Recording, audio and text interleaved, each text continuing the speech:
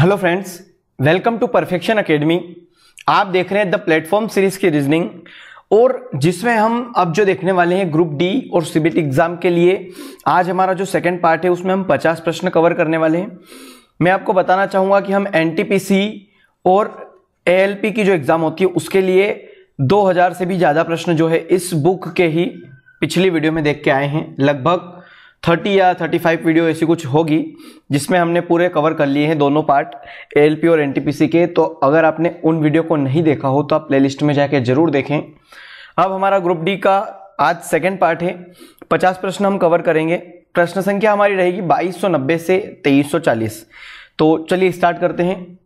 या फिर स्टार्ट करने से पहले मैं आपको बता दूं, आप हमसे इंस्टाग्राम पे, टेलीग्राम पे और फेसबुक पर भी जुड़ सकते हैं। चलिए, अगर आज का पहला प्रश्न देखा जाए तो जब एमएन रेखा पर दर्पण रखा जाता है तो निम्न आकृति के लिए दर्पण प्रतिबिंब आपको चुनना है। यहां पर एक आकृति दे रखी है, एमएन यहां पर एक दर्पण है। तो देखिए, जस्ट प्रतिबिंब यहां पर ऐसा बनेगा, एक स्क्वायर बनेगा सबसे पहले, और उस स्क्वायर के अंदर दो छोटे छोटे यहां पर देखिए रेक्टेंगल बनेंगे, आयत बनेंगे, बीच में एक लाइन बनेगी। और देखिए, आपको ध्यान बस इतना रखना है कि दर्पण के पास वाला जो बॉक्स है वो आपका बिल्कुल फ्री है, खाली है, तो यहाँ खाली रहेगा। इसके पास जो बॉक्स है वहां पर लाइनिंग है, और लाइनिंग इस प्रकार से है, देखिए किस प्रकार से लाइनिंग है। तो ये लाइनिंग यहाँ पर जस्ट उल्टी हो जाएगी और वो रहेगी इस प्रकार से, ठीक है। यहां भी अगर आप देखेंगे तो बिल्कुल सेम है, आगे वाले बॉक्स में लाइनिंग है तो लाइनिंग उसी प्रकार से थी, मतलब यहां भी इस प्रकार से लाइनिंग आ जाएगी और ये वाला बॉक्स फ्री रहेगा। तो देख लीजिए, ऐसा चित्र जहां दिख रहा है आपका वो करेक्ट आंसर होगा। देखेंगे तो आप बी वाला जो चित्र देख रही है, आकृति दिख रही है, वो आपका करेक्ट होगा। बी वाली आकृति मतलब ए वाला ऑप्शन आपका करेक्ट होगा। चलिए 92 पर बढ़ते हैं। निम्नलिखित श्रृंखला का अगला पद ज्ञात करना है। देखिए 4B 6C 5D 7E। तो देखिए यहां पर अगर मैं नंबर को अलग ले लूं, 4 2 प्लस किया 6, फिर यहां पर 5 है, फिर 7 है, ठीक है। इनका एक क्रम देख लेते हैं कि ये कैसे हुआ है। और ऊपर दे रखा है यहां पर देखिए B C D E, तो नेक्स्ट तो F आएगा भैया, ठीक है। नंबर की बात हो रही है, आपको नंबर चाहिए, तो देखिए 4 से 6 पर अगर मैं आता हूं तो 2 जुड़ेगा, और 6 से अगर मैं 5 पर आता हूं तो 1 माइनस हो जाएगा, ठीक है। सही हो रहा है। वापस मैं अगर 5 से 7 पर आता हूं तो कितना जुड़ रहा है, 2 जुड़ रहा है। मतलब देखिए यहां क्रम कैसा बन रहा है, +2 -1 +2, तो आगे क्या होगा -1, और 7 में से जब 1 जाएगा तो सॉरी यहां नहीं, 7 में से जब एक जाएगा तो यहां पर क्या आ जाएगा, 6 आ जाएगा। 6 आ जाएगा मतलब आपका करेक्ट आंसर क्या आ जाएगा, बी वाला, ठीक है, 6 आ जाएगा। नेक्स्ट क्वेश्चन है आपका, एक्स अपने दोस्त जेड की एक तस्वीर दिखाता है और कहता है कि यह मेरी पत्नी की बेटी के पति का बेटा है।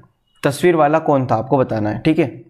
देखिए एक्स ने, थोड़ा नीचे बना देता हूं, एक्स ने जेड को एक तस्वीर दिखाता है और क्या कहता है उसके कि यह मेरी पत्नी, देखिए इसकी पत्नी मतलब एक्स की जो पत्नी है, की बेटी मतलब इन दोनों की जो बेटी है वो, के पति, बेटी के पति का बेटा, यही कहा इसने।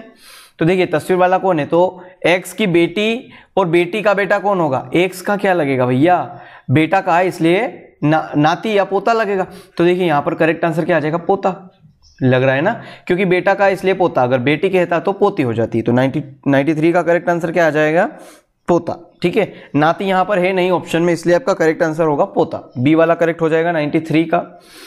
94 की अगर बात करते हैं तो निम्नलिखित शब्दों के लिए सबसे उपयुक्त वैन आरेख कौन सा होगा। टीवी, कैमरा और ट्रेन। देखिए टीवी, कैमरा और ट्रेन की अगर मैं बात करूं तो टीवी तो अलग हो जाती है देखने की, जो आप टेलीविजन जिसे कहते हैं आप घर पे देखते हैं। कैमरा क्या है, तो कैमरा आपका फोटोग्राफी करने के लिए, वीडियो बनाने के लिए वगैरह यूज होता है। और ट्रेन की बात करिए तो ट्रेन भैया आपका एक साधन है एक जगह से दूसरी जगह जाने का। तो इन तीनों का अगर देखें तो कोई कनेक्शन नहीं है, तो आप क्या करेंगे, ये वाला ले लेंगे। ये हो जाएगा आपका टीवी, ये हो जाएगा कैमरा, और ये हो जाएगा ट्रेन, ठीक है। कोई संबंध ही नहीं है, इसलिए तीनों अलग अलग, तो बी वाला ऑप्शन करेक्ट हो जाएगा। 95 देखते हैं। दिए गए कथनों और निष्कर्षों को ध्यान से पढ़े और निष्कर्ष चुने की कथन का तर्कसंगत रूप से अनुसरण करते हैं। कथन की बात कही है कि सभी तरल पदार्थ स्पष्ट है। देखिए यहां बना देता हूं मैं, क्या कहा है कि सभी तरल पदार्थ जो है वो स्पष्ट है, तो यहां लिख दीजिए स्पष्ट। आगे कहा है सभी स्पष्ट रसायन है, देखिए सारे के सारे स्पष्ट जो है क्या है वो रसायन है, यही कहा है।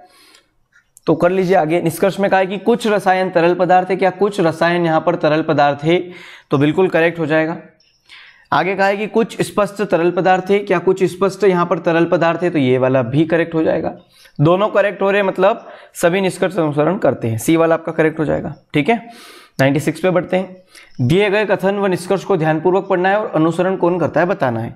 कुछ स्कूटर वाहन है, देखिए क्या कहा है कि कुछ स्कूटर, मान लीजिए यहाँ पर कुछ स्कूटर है जो वाहन है, ये लिख दिया मैंने वाहन।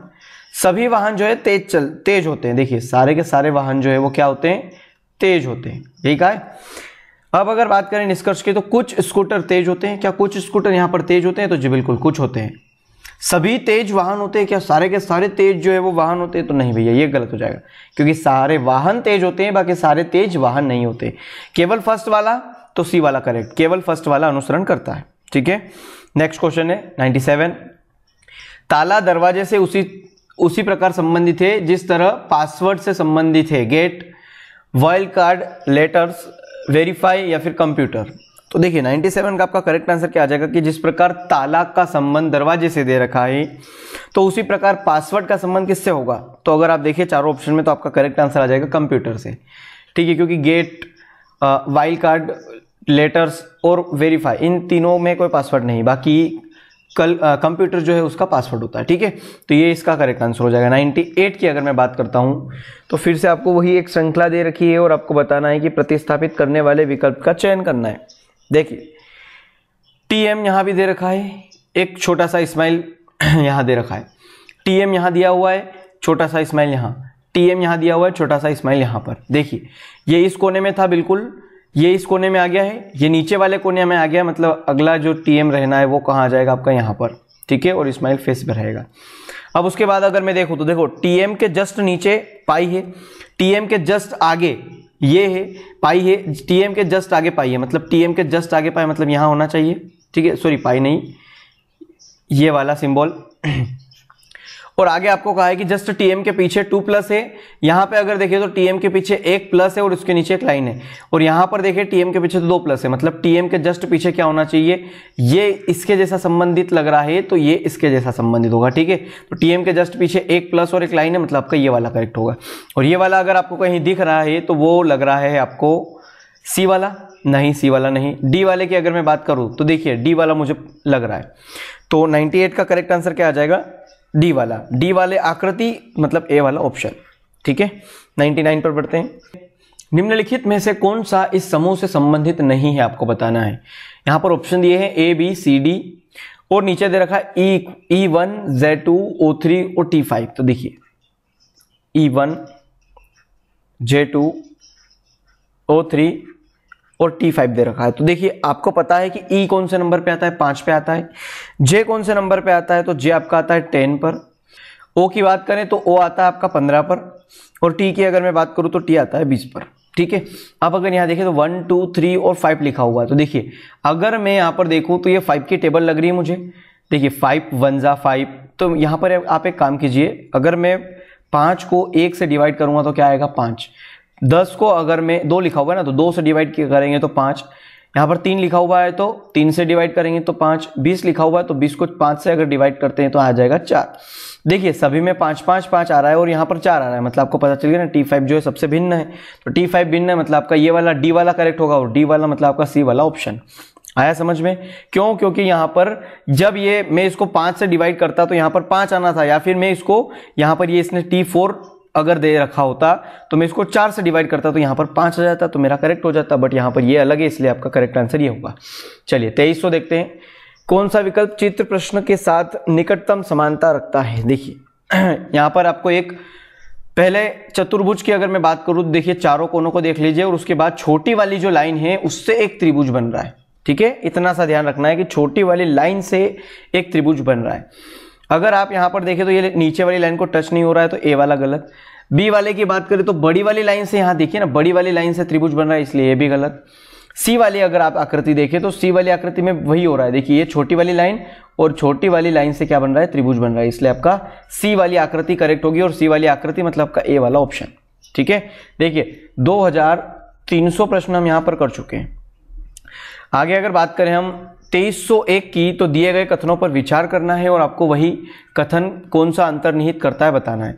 आजकल लोग जानते हैं कि मंत्रों का जप करने से तनाव और चिंता से छुटकारा मिलता है। अवधारणा देखते हैं। तनाव और चिंता आधुनिक युग के खतरे हैं जिनका सामना अधिकतर लोग करते हैं। और आगे कहा है आपको कि लोग वैकल्पिक चिकित्सा की तलाश में हैं। देखिए फिर से कथन पढ़ूंगा। आजकल लोग जानते हैं कि मंत्रों का जप करने से तनाव और चिंता से छुटकारा मिलता है और लोग वैकल्पिक चिकित्सा की तलाश में हैं। तो देखिए ये बिल्कुल करेक्ट हो जाएगा, क्योंकि जिस प्रकार कथन कहा हुआ है तो आपका सेकंड वाला करेक्ट होगा। फर्स्ट वाले की अगर मैं बात कर रहा हूं तो देखिए तनाव और चिंता आधुनिक युग के खतरे हैं जिनका सामना आधुनिक लोग करते हैं, तो ये गलत हो जाएगा, ठीक है, क्योंकि उसका इससे कोई संबंध नहीं है। आपका केवल सेकंड वाला करेक्ट हो रहा है, मतलब सी वाला, केवल सेकंड वाला जो है अनुसरण करता है। आगे अगर बात करें 2302 की, कौन सा वेन आरेख निम्न के बीच सही संबंध आपको बताता है? बटन, पेन और कमीज। देखिए बटन, कमीज, पेन। अगर आप देखें तो कमीज मतलब आपका शर्ट जो होता है, शर्ट में हमेशा बटन होता है, या हमेशा ना भी हो तो बटन जो है वो किससे संबंधित है? कमीज से है, ठीक है। और पेन दे रखा है तो पेन तो एक अलग चीज हो जाती है, ठीक है। तो आप अगर यहां पर देखें तो मैं यहां पर आप ले सकता हूं सी वाला ऑप्शन। क्यों? क्योंकि मान लीजिए ए को अगर आप मान लेते हैं बटन, ठीक है, तो सारे बटन किस में होते हैं? शर्ट में होते हैं, कमीज में होते हैं, ठीक है। और पेन आ जाएगा आपका यहां पर अलग। आ रहा है ना समझ में? इसलिए मेरा सी वाला करेक्ट। चलिए 2303 देखते हैं। विषम को चुनना है तो देखिए यहां पर आपको एरो दे रखा है, तो अगर इस एरो को अगर आप देखेंगे तो ये घड़ी की दिशा में है, इस एरो को देखेंगे तो घड़ी की दिशा में है, इस एरो को देखेंगे तो घड़ी की दिशा में है, बट ये जो एरो है ये घड़ी की विपरीत दिशा में, इसलिए आपका डी वाली आकृति करेक्ट होगी, और डी वाली आकृति मतलब ए वाला ऑप्शन करेक्ट होगा। 2304 नीचे दी गई विकल्पों में उस पैटर्न का चयन करना है जो निम्न चित्र के जैसा दिखता है। देखिए यहां पर एक पेंसिल जैसी आकृति दिख रही है आपको, बिल्कुल सेम। और अगर आगे देखें तो एक ऊपर वाले कोने पर एक छोटा सा गोला बना हुआ है और एक नीचे वाला, ठीक है। अगर इसी को अगर मैं देखूं बी वाला ऑप्शन तो मेरा गलत हो जाएगा क्योंकि सेंटर में बना हुआ है। अब आगे अगर देखें ए वाला तो ये भी गलत हो जाएगा, सी वाला देखे तो ये भी गलत, तो डी वाला देखे तो बिल्कुल करेक्ट हो जाएगा। डी वाली आकृति आपकी करेक्ट लग रही है क्योंकि सेम बना हुआ है, पेंसिल जैसी और दोनों तरफ बिल्कुल सेम है, ठीक है। तो 2304 का हमारा करेक्ट आंसर क्या आ जाएगा? सी वाली आकृति, सी वाला ऑप्शन, डी वाली आकृति। नेक्स्ट 2305 विकल्पों में से उस संख्या का चयन करना है जो गणितीय तर्क के आधार पर अन्य संख्याओं से भिन्न है। 369, 462, 561 और 427।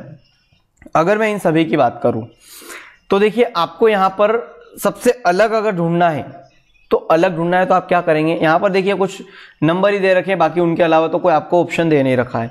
तो सबसे पहले आप एक काम कर लीजिए कि इन सारे नंबर्स की वैल्यू निकाल लीजिए, मतलब ये किसी से कट रहे हैं, विषम है, सम है वगैरह। अगर ये आपने कर लिया तो हो सकता है आपका करेक्ट आंसर आ सकता है, ठीक है। अगर मैं यहां पर देखूं तो 369 लिखा हुआ है, तो 369 को अगर मैं 3 से डिवाइड करूं तो देखिए 3 1 जा 3, 3 2 जा 6 और 3 3 जा 9 होता है, मतलब ये तो कट गया। इसको अगर मैं 2 से करूंगा तो बिल्कुल पूरी तरह कट जाएगा। 2 2 जा 4, 2 3 जा 6 और 2 1 जा 2 हो गया, ये भी कट गया। अगर मैं इसको काटूं तो देखिए 57 और 1 लिखा हुआ है, अगर मैं इसका कट करता हूं तो ये कट किससे होगा? देखिए 9 से नहीं, देखिए एक काम करते हैं, इसको छोड़ देते हैं, 427 को करते हैं। तो यहां पर अगर आप देखें 427 को तो देखिए 7 से कट हो रहा है, ठीक है, क्योंकि 7 की अगर आप टेबल बोलेंगे तो देखिए 7 7 49 होता है, 7 6 42 और 7 एकम 7, ठीक है। तो ये 61 टाइम जो है कट जाएगा, 7 से भी कट रहा है। ये सभी ए, बी और डी जो है वो किसी ना किसी नंबर से कट रहे हैं। और यहां पर सी वाला अगर ऑप्शन आप देखें तो ये एक अभाज्य संख्या है, ये बिल्कुल किसी नंबर से नहीं कट रही है, ये खुद से कट रही है, 571 और 1 से कट रही है, ठीक है। तो यहां पर ये आपकी गलत हो जाएगी क्योंकि आपको अलग बतानी थी, तो सी वाला आपका आंसर जो है करेक्ट हो जाएगा। नेक्स्ट क्वेश्चन है आपका 2306। सुनील और मनोहर कैरम खेल रहे हैं। अगर सुनील उत्तर पूर्व की ओर, देखिए उत्तर पूर्व कहा है, आप जानते हैं कि पूर्व दिशा ये होती है, उत्तर दिशा ये होती है, ठीक है। उत्तर पूर्व कहा है मतलब ये वाली दिशा कही होगी। तो देखिए यहां पर क्या कहा है कि सुनील जो है वो उत्तर पूर्व की ओर देखता है। अच्छा, देखता है कहा है मतलब वो कहां बैठा है? यहां बैठा हुआ है, ठीक है, यहां से देख रहा है ना वो इस तरफ। आगे का है तो उसका प्रतिद्वंदी मनोहर किस दिशा में देखता होगा? तो भैया उसका जो प्रतिद्वंदी है वो यहां बैठा होगा, क्या नाम है उसका, मनोहर नाम है, तो मनोहर जो है यहाँ बैठा होगा तो वो जस्ट इस दिशा में देखेगा। और ये दिशा कौन सी है, ये पश्चिम और ये दक्षिण, मतलब दक्षिण पश्चिम, दक्षिण पश्चिम मतलब आपका ए वाला करेक्ट हो जाएगा। ठीक है, 2306 का करेक्ट आंसर क्या आ गया, ए वाला। आगे बढ़ते हैं, 2307 दे रखा है, निम्न श्रृंखला का अगला पद याद करना है। 2R 9U और 16 x दे रखा है, नेक्स्ट पद क्या आएगा आपको बताना है। तो देखिए 2 से 9 तक क्या समानता दिख रही है आपको, यहां अगर देखिए तो बस 7 ही जोड़ सकते हैं, बाकी तो कोई समानता नहीं है। या फिर आप 2 का 3 टाइम गुणा करें और 1 जोड़े, अभी इससे कर लेते हैं। 9 से 16 की अगर मैं बात करूं तो देखिए 9 से अगर 16 मुझे जाना है तो यहां भी अगर मैं 7 प्लस करूं, 7 7 14 और 2 16 हो जाएंगे। अब अगर आप यहां देखिए R से U अगर आप बढ़ रहे हैं तो आपको क्या करना पड़ रहा है, +3 करना पड़ रहा है। और U से अगर मुझे X बढ़ना है तो यहां भी मुझे +3 करना पड़ेगा, मतलब आप नेक्स्ट +7 करेंगे तो क्या आएगा, 16 और 7 कितना होता है आपका, 23 होता है। ठीक है, और यहां अगर आप x से +3 करेंगे तो आपका करेक्ट आंसर क्या आ जाएगा, x के बाद yz और a, मतलब आपका करेक्ट आंसर क्या आएगा 23a। ठीक है, तो 23a मतलब आपका डी वाला ऑप्शन करेक्ट लग रहा है। चलिए नेक्स्ट क्वेश्चन है आपका, निम्न आकृति में कितने वर्ग है बताना है। तो देखिए वर्ग गिनना है तो आप एक काम कीजिए, सबसे पहले जो सामने दिख रहा है उनको गिन लीजिए। देखिए 1 2 3 4 और एक बड़ा वाला 5, फिर 5 को मैं बाहर लिख देता हूं, 6 7 8 और 9। ठीक है, और एक बन गया ये वाला 10 बन गया, ये बाहर वाला भी। तो 10 अगर यहां है तो 10 यहां भी होंगे, क्योंकि ये दोनों सेम दिख रहे हैं। इस लाइन की इधर की बात की है अभी मैंने, 10 यहां है तो इस लाइन से इधर भी तो 10 होंगे। तो 10 और 10 कितने हो गए, 20। अब मैं सभी को हटा रहा हूं और आपको जो त्रिभुज नहीं दिखा है वो बताने वाला हूं। देखिए 20 हो चुके हैं। अब अगर मैं आगे बात करूं यहां पर तो देखिए एक त्रिभुज, त्रिभुज नहीं, मैं त्रिभुज बोल रहा हूं, पर यहां पर वर्ग है, वर्ग है तो आगे आपको एक वर्ग यहां भी दिखेगा, ये वाला। ठीक है, 20 हो चुके थे और एक ये कितने हो गए, 21। तो करेक्ट आंसर क्या आ जाएगा आपका, ये सी वाला, सी वाला आपका करेक्ट रहेगा।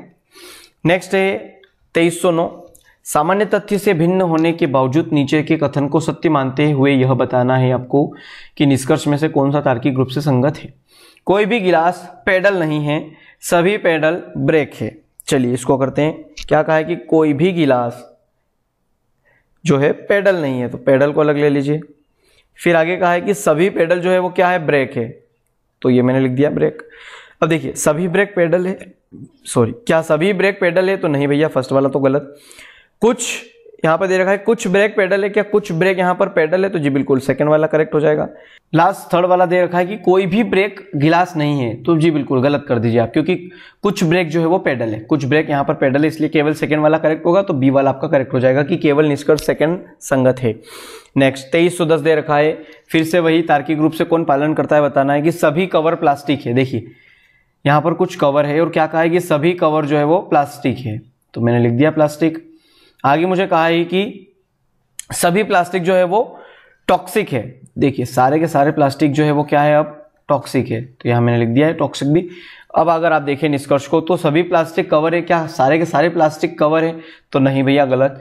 सभी टॉक्सिक कवर है, क्या सारे के सारे टॉक्सिक कवर है, तो नहीं भैया ये भी गलत। और अगर आपके दोनों गलत हो रहे हैं तो आपका करेक्ट आंसर आ जाएगा डी वाला कि कोई भी जो है निष्कर्ष पालन नहीं करता। नेक्स्ट क्वेश्चन चलते हैं।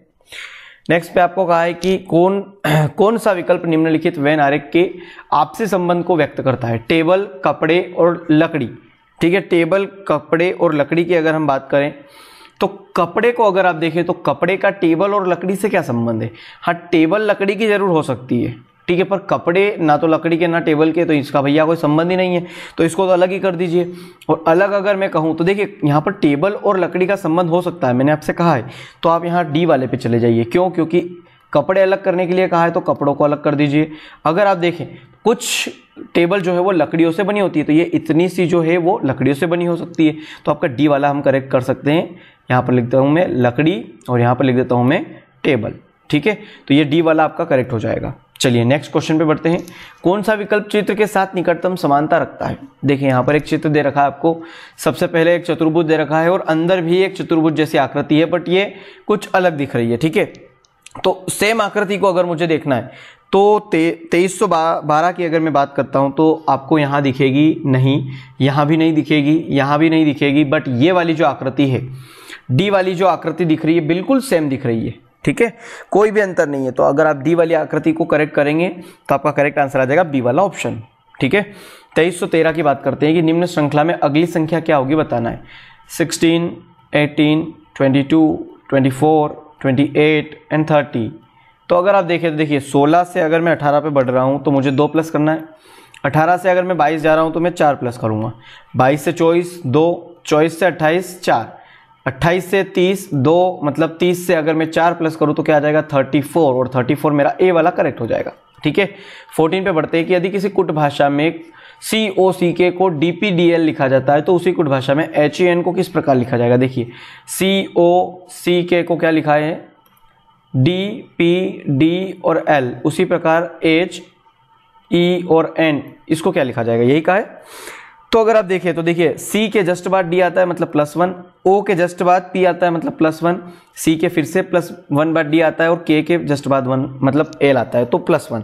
तो H के बाद अगर 1 करें तो आपका आ जाएगा I, E के बाद अगर करें तो F और यहाँ पर N के बाद O। ठीक है, तो IFO मतलब का करेक्ट आंसर बी वाला, इजी था। 15 पे बढ़ते हैं कि यदि दक्षिण पूर्व होगा तो उत्तर क्या होगा। देखिए दिशा बना देता हूँ, कंफ्यूज नहीं होना है। आपको कहा है कि ये दक्षिण जो है वो क्या कहा है कि दक्षिण पूर्व होगा, मतलब ये होगा। ठीक है, दक्षिण पूर्व होगा, दिशा हल्की सी इस तरफ घूमी है। तो भैया इस तरफ घूमी है तो आपको क्या पूछा है कि उत्तर क्या होगा, तो आपको पता है उत्तर ये है, तो ये भी हल्का सा ऐसा घूमेगा तो ये क्या हो जाएगा यहाँ पर उत्तर पश्चिम हो जाएगा। ठीक है, तो आपका ए वाला ही करेक्ट हो जाएगा। आया ना समझ में, क्योंकि ये उत्तर दिशा है और ये क्या हो जाएगी आपकी, और मान लीजिए क्या ये तो पश्चिम दिशा होती है, तो यहाँ क्या हो जाएगी उत्तर पश्चिम।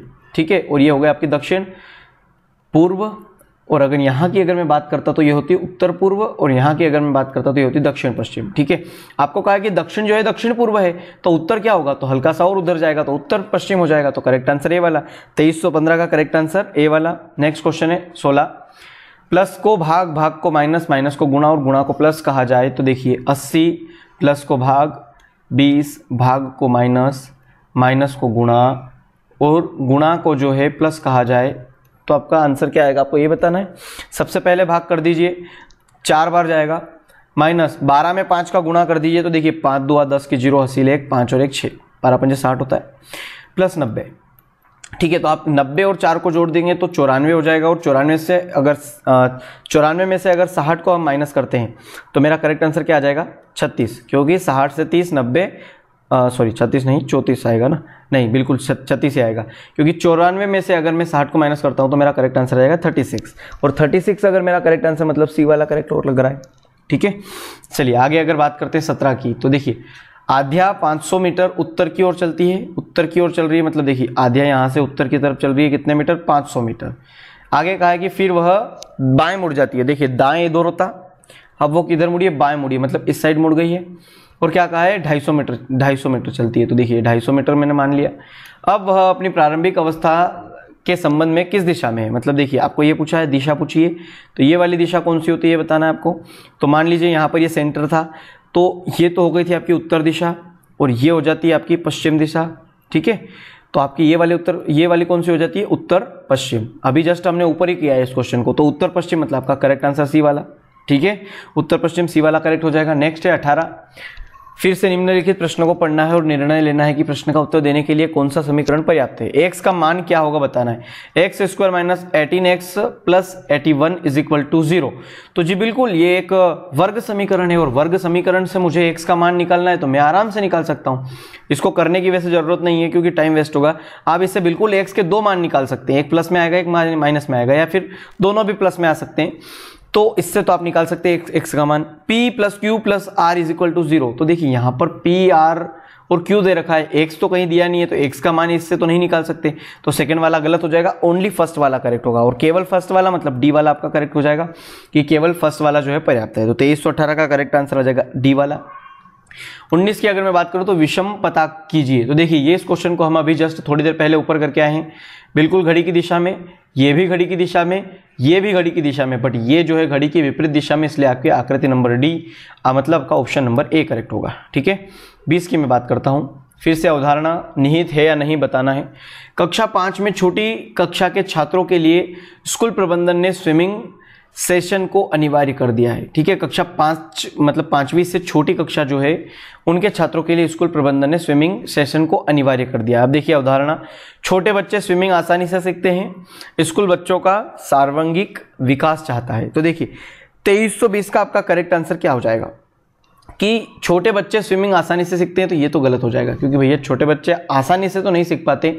बट सेकेंड वाला कहा है कि स्कूल बच्चों का सर्वांगीण जो विकास है वो चाहता है, तो ये बिल्कुल करेक्ट रहेगा। ठीक है, क्योंकि जिस प्रकार कथन कहा है, कथन के हिसाब से आपका सेकंड वाला करेक्ट होना चाहिए और केवल सेकंड वाला मतलब डी वाला आपका करेक्ट हो जाएगा। 2320 का करेक्ट आंसर डी। 21 की अगर बात करूं तो उस विकल्प का चयन करें जो तीसरे शब्द से ठीक उसी तरह संबंधित है जिस प्रकार दूसरा शब्द पहले शब्द से है। देखिए लकड़ी का क्या आएगा ये बताना है कि कांच का जो है पारदर्शी होता है। ठीक है, कांच का होता है पारदर्शी, तो आपको लकड़ी का बताना है फर्नीचर, ब्लॉक, पेंट या फिर अपारदर्शी। कांच जो होता है पारदर्शी मतलब आप देख सकते हैं एक साइड से दूसरी साइड, तो लकड़ी का क्या होगा फर्नीचर, ब्लॉक, पेंट या फिर अपारदर्शी। तो भैया लकड़ी के एक साइड से दूसरी साइड नहीं देख सकते, इसलिए आपका डी वाला करेक्ट हो जाएगा अपारदर्शी। ठीक है, अवधारणाएं फर्स्ट और सेकंड दी हुई है, आपको बताना है कि कौन सा जो है अंतर्निहित करता है। कथन की बात करते हैं पहले, संवहनीयता और प्राकृतिक संसाधनों। उदाहरण दे रखा है जल, मिट्टी, जैव विविधता, तेल और खनिज को खराब या नष्ट किए बिना वर्तमान पीढ़ी की जरूरतों को पूरा करने के अभ्यास के रूप में जो है परिभाषित किया जा सकता है। अवधारणा दे रखी है, हमारा जीवन और अर्थव्यवस्था प्राकृतिक पूंजी पर निर्भर है जो इन प्राकृतिक संसाधनों और प्राकृतिक सेवाओं और सूर्य द्वारा प्रदान की गई ऊर्जा से बना है। ठीक है, आगे कहा है कि जैसे ही प्रत्येक निवेशक जानता है हमें अपनी पूंजी निवेश करनी चाहिए और ब्याज या आय पर जीवित रहना चाहिए जो यह प्रदान करता है, स्थायी रूप से जीने के लिए हमें ऐसा करने की जरूरत है जो अपनी प्राकृतिक पूंजी की रक्षा करे और अपनी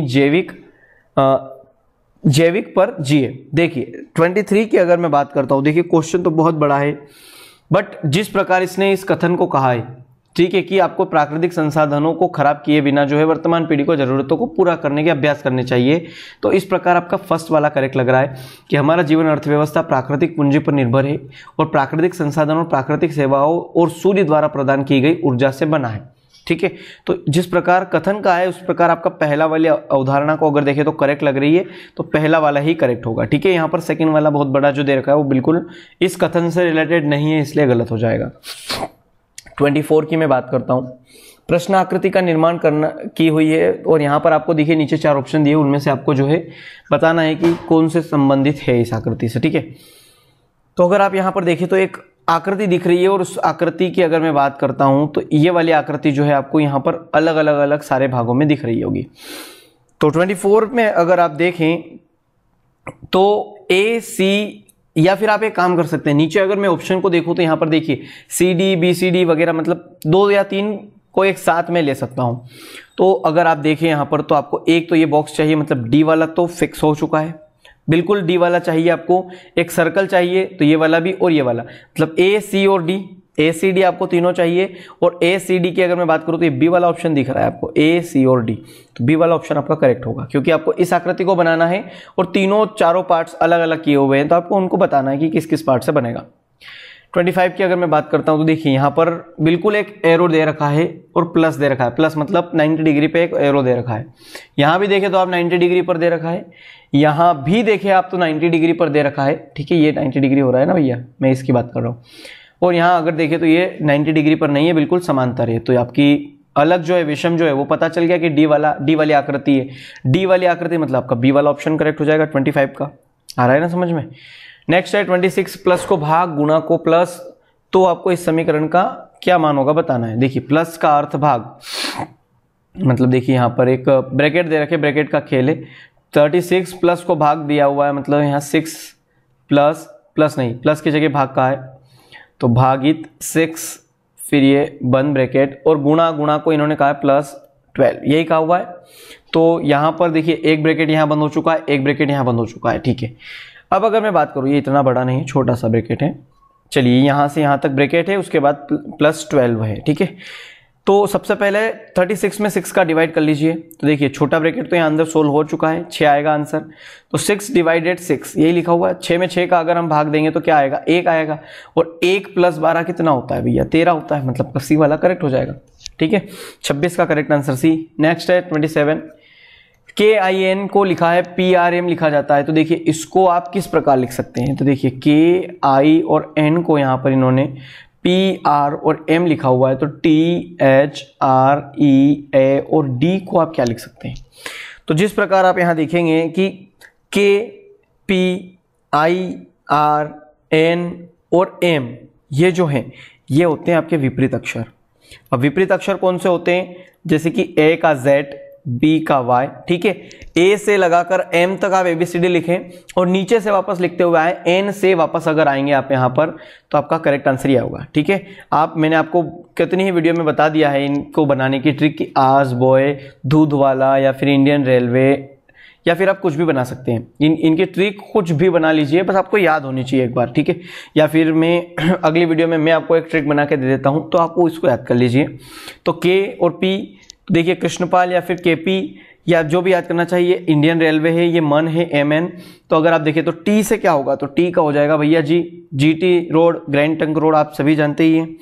H तो H का आएगा S, हायर सेकेंडरी। ठीक है, R तो R का आ जाएगा I, इंडियन रेलवे। E है तो E का आ जाएगा V, इवनिंग। A का आ जाएगा Z, आज। और D का आ जाएगा W, दूध वाला। ठीक है, ये मैंने एक ट्रिक बना रखी है, मैं बता दूंगा आपको। तो आप इनके विपरीत क्रम याद करके रखेंगे तो आपको करेक्ट आंसर पता चल जाएगा। तो यहां पर अगर आप देखें तो आपका करेक्ट आंसर लग रहा है B वाला, JSIV Z और W। 28 की अगर मैं बात करता हूं तो देखिए फिर से वही अवधारणा प्राप्त होती है। देखिए एक वैज्ञानिक कहते हैं कि पेड़ जंगल में अन्य पेड़ों के साथ संवाद कर सकते हैं और पोषक तत्वों को भी साझा कर सकते हैं। पौधे अन्य पौधों के साथ अतिरिक्त पोषक तत्व साझा करते हैं। बिल्कुल करेक्ट कहा है भैया, जिस प्रकार ऊपर वहां वैज्ञानिक कहते हैं उस प्रकार तो बिल्कुल करेक्ट कह रखा है। पृथ्वी के नीचे सब कुछ जुड़ा हुआ है, तो भैया ऐसा नहीं कहा है उसने कि पृथ्वी के नीचे। पेड़ जंगल में अन्य पेड़ों से संवाद करते हैं, बात करते हैं और पोषक तत्वों को साझा करते हैं। तो केवल फर्स्ट वाला करेक्ट, मतलब का ए वाला करेक्ट हो जाएगा। ठीक है, 29 पर बढ़ते हैं। ए पूर्व के सम्मुख खड़ा है। देखिए बी ए के पश्चिम में 750 मीटर की दूरी पर खड़ा है। ए की दाईं ओर 500 मीटर पर एक खंबा है और बी की अवस्था के संबंध में खंबा किस दिशा में, ये पूछा है। देखिए इसको बहुत अच्छे तरीके से हम करते हैं कि ए जो है वो पूर्व के सम्मुख खड़ा हुआ है। ठीक है, ए का जो मुंह है वो किसके तरफ है, सम्मुख खड़ा हुआ है ना। तो ए को मान लीजिए आप यहां पर, ए को मैंने यहां मान लिया।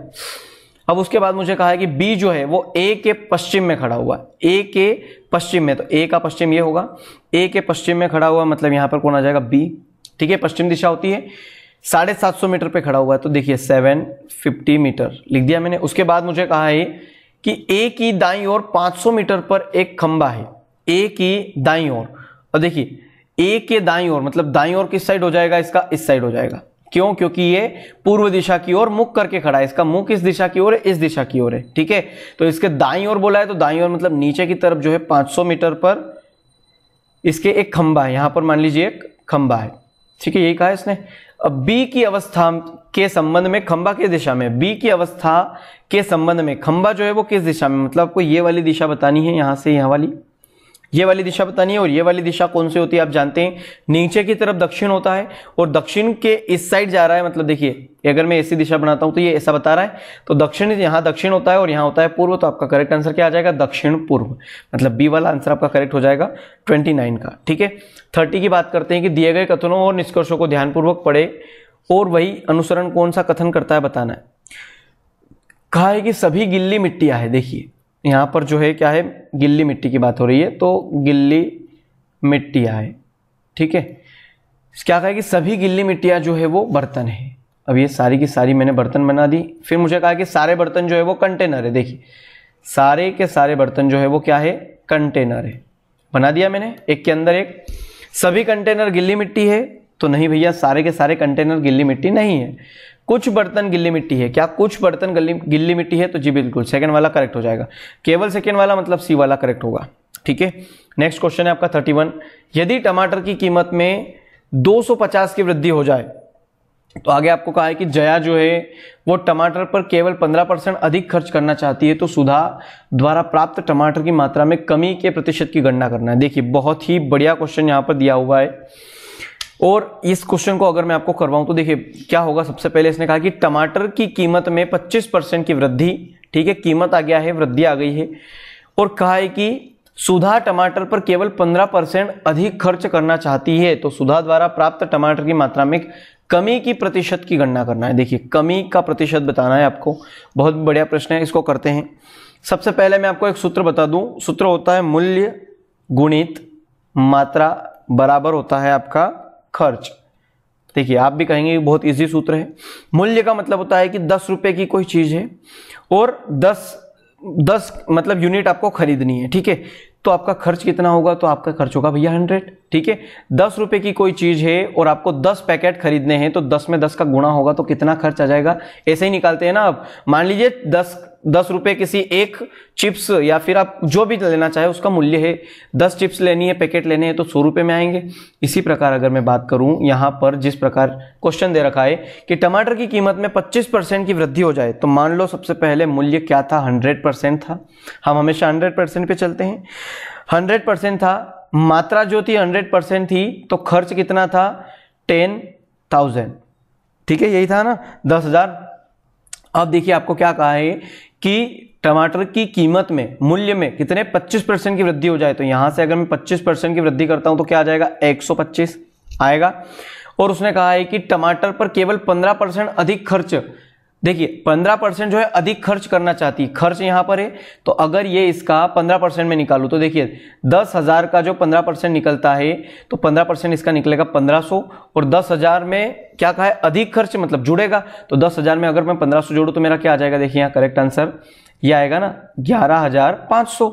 10,000 में 1500 जोड़ दिया तो 11,500, खर्च कितना हो गया 11,500, मूल्य कितना है 125, तो आपको क्या निकालनी है, मात्रा निकालनी है, तो मान लीजिए कि x है और यहाँ पर ये गुणा का चिन्ह था, ये बराबर, तो आप यहाँ से x की वैल्यू निकाल सकते हैं। तो x इज इक्वल टू ये 125 कहाँ आ जाएगा, नीचे आ जाएगा, 11,500 बटा 11,500 के बटे में आ जाएगा 125, तो आप इसको कट कर दीजिए। देखिए 25 से डायरेक्ट मैं कट अगर करता हूं इसको, या फिर आप इसको ऐसा भी लिख सकते हैं 115 गुणित 100, ठीक है, तो 25 चौक 100, 25 पंजे 125, और 5 के टेबल से अगर मैं इसको कट करता हूं तो देखिए 5 दुआ 10 बचा 1, 5 तिया 15, 23 गुणित 4 बचा।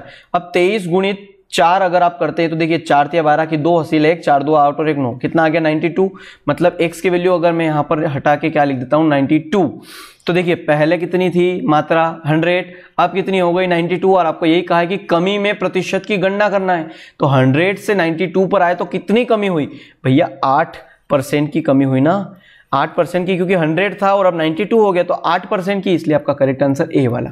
आया समझ में? नहीं आया हो तो आप मैथ्स में जो पूरा चैप्टर दे रखा है इसके हमने बहुत से क्वेश्चंस करवा रखे हैं, आप उन वीडियो को बेसिक से देखें तो आपको अच्छे से समझ में आएगा। 32 पर चलते हैं। दो भिन्न का योग 7/4 है, ठीक है, यदि उनमें से एक 5/3 है तो दूसरी भिन्न का मान निकालना है।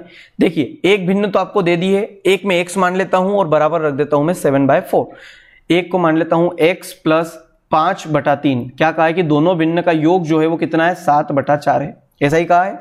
तो देखिए x की वैल्यू निकालनी है तो मैं निकाल सकता हूं, बिल्कुल निकाल सकता हूं, क्योंकि x इज इक्वल टू मैं क्या करूंगा 7/4 माइनस 5/3, जस्ट उसको इधर पहुंचा दिया तो माइनस का हो गया। अब अगर मैं इनका एलसीएम लेता हूं तो 4 तिया 12, ठीक है, 7 तिया 21 और 5 चौक 20, तो इसमें से ये गया तो कितना बचेगा 1/12, ठीक है, 12 एलसीएम था और 1 बच गया, तो 1/12 मतलब आपका सी वाला करेक्ट लग रहा है। आगे बढ़ते हैं 33। सरंग पश्चिम के तरफ देख रहा है, पश्चिम की तरफ मतलब इस तरफ देख रहा है सरंग, वह 135 डिग्री दक्षिणावर्त और फिर 45 डिग्री वामावर्त की तरफ घूम जाता है। अब वह किस दिशा की तरफ देख रहा है? देखिए पहले वो पश्चिम दिशा की तरफ देख रहा था, आप सभी जानते हैं, उसके बाद उन्होंने कहा कि 135 डिग्री दक्षिणावर्त, दक्षिणावर्त की अगर मैं बात करूं तो ये वाली दिशा जो होती है वो दक्षिणावर्त होती है, ठीक है, जो कि घड़ी की सुई की दिशा में दक्षिणावर्त, ठीक है। और अगर मैं बात करूं आपसे कि 45 डिग्री वामावर्त, तो वामावर्त होता है ये वाली, मतलब घड़ी की विपरीत दिशा में, ध्यान रखिएगा आप, ये होती है वामावर्त। तो अगर आप देखें तो उसकी अभी जो नजर है वो किस तरफ है, पश्चिम दिशा की तरफ है। 135 डिग्री दक्षिणावर्त घूम जाता है, 135 की अगर मैं बात करूं यहां से, देखिए ये आपका 180 डिग्री का वो हो गए, 90 तो ये हो जाएगा, 90 बीच में सेंटर में, और आपको कहा है कि 35 मतलब 135, तो 45 और होना चाहिए, 45 और होना चाहिए, मतलब यहाँ कहीं होगा वो। तो यहाँ था पहले, ये स्टार्टिंग में यहाँ था इस डार्क लाइन पे, और अब जो वो है यहाँ से कितना 135 डिग्री दक्षिणावर्त घूम चुका है, मतलब वो यहाँ पर आ गया। अब उसकी दिशा मतलब जो देख रहा है वो किस दिशा में देख रहा है यहाँ पर, तो आ जाएगा उत्तर पूर्व दिशा में। फिर आगे कहा है कि 45 डिग्री वामावर्त, वामावर्त मतलब मैंने कहा है विपरीत दिशा में, तो यहाँ से 45 डिग्री यहाँ तक होता है ये 90 डिग्री पर, यहाँ से 45 डिग्री का कोण ही तो था ये, तो ये डिग्री कितनी बन गई 45 डिग्री। आपको पूछा है अब वह किस दिशा में देख रहा है, तो भैया उत्तर की तरफ देख रहा है, मतलब डी वाला आंसर आपका करेक्ट, बहुत सिंपल था। 34 दे रखा है कि आकृति का चयन करें जो प्रश्न आकृति की श्रृंखला को पूरा करती है। देखिए जिस प्रकार दो एरो नीचे की तरफ बता रहे हैं, नेक्स्ट वाले डायग्राम में दो इस प्रकार बता रहे हैं, अब दो एरो जो है वो ऊपर की तरफ दिखा रहे हैं, तो आपको यहाँ देखेंगे तो एक एरो यहाँ पर मीन से जो ये बता रहा है, ये वाला बताने वाले एक एरो नहीं है। और इस एरो की अगर मैं बात करूँ तो देखिए सी वाली आकृति में ये वाला एरो मुझे दिख रहा है ना, तो मेरा करेक्ट आंसर हो जाएगा सी वाली आकृति और बी वाला ऑप्शन, ठीक है। 34 का करेक्ट आंसर बी। नेक्स्ट बढ़ते हैं 35 पर, विषम वाले को चुने, एम डब्ल्यू ई और टी दे रखा है। तो देखिए ऐसे जब कोई अलग अलग क्वेश्चन आ जाए तो एक तो आपको स्वर वाले क्वेश्चन देते हैं, ए ई आई ओ यू, अगर 5 दिए हो या 4 दिए हो तो स्वर होते हैं। यहाँ पर सारे व्यंजन दे रखे हैं, एक ई ही दे रखा है जो स्वर है।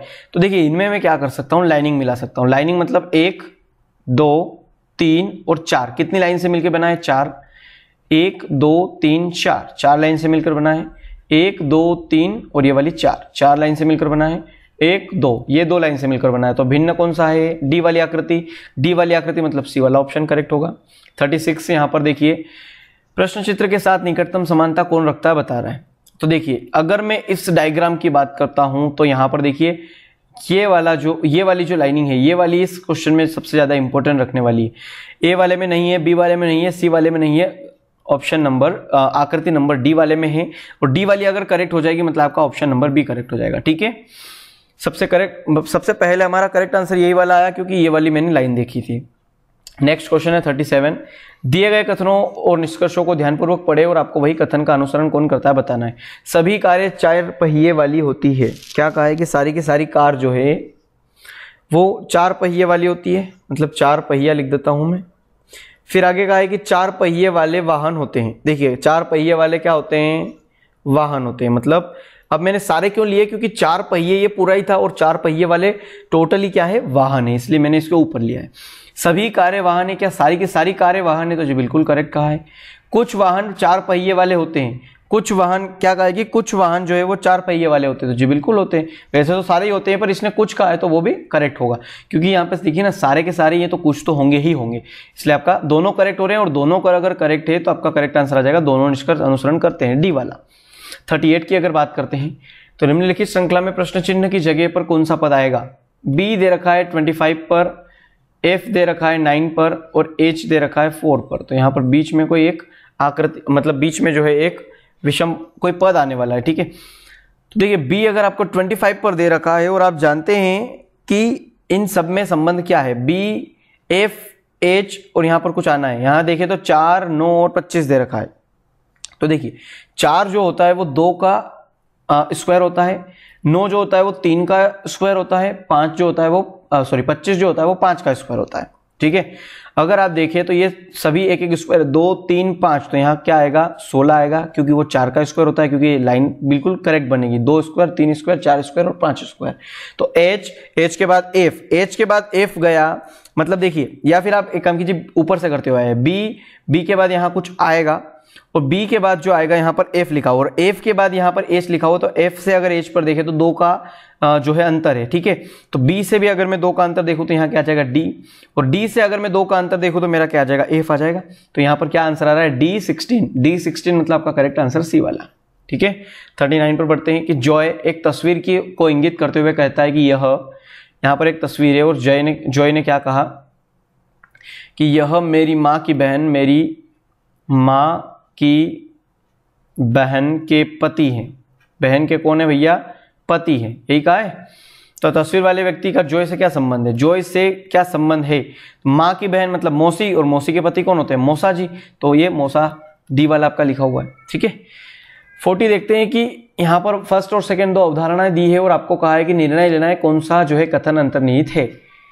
भूमंडलीय तापक्रम वृद्धि, प्रजाति विलुप्त होने और वनोन्मूलन पर्यावरण के लिए खतरा पैदा कर रही है। ठीक है, चलिए अब अगर मैं इस कथन से बात करूं इन धारणाओं की, जितना अधिक हम अपने पर्यावरण का शोषण और पदच्युत करते हैं उतना अधिक पारिस्थितिक जो है असंतुलित हम बनाते हैं, अंततः मानव जीवन के अस्तित्व का संकट में डालते हैं। ठीक है, आगे आपको कहा गया है कि प्रत्येक प्रजातियां जो है जीवित रहने के लिए प्रत्यक्ष या अप्रत्यक्ष रूप से हर दूसरी प्रजाति पर निर्भर होती है।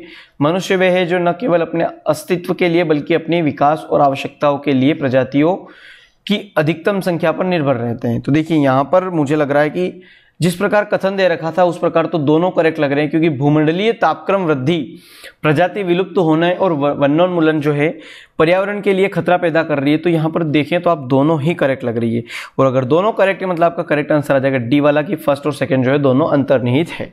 ठीक है, तो ये थे हमारे आज के 50 प्रश्न। आई होप वीडियो पसंद आई होगी। पसंद आई हो तो आप इसे लाइक करें, शेयर करें, कमेंट करें, चैनल सब्सक्राइब करें, और जो भी हो आप कमेंट में जरूर बताएं। हम सारी आपकी कमेंट्स जो है देखा करते हैं, पढ़ते हैं बाद में, तो आप कमेंट जरूर करें। तो आज की इस वीडियो में इतना ही, मिलते हैं अगली वीडियो में, तब तक के लिए जय हिंद, जय भारत, बाय बाय।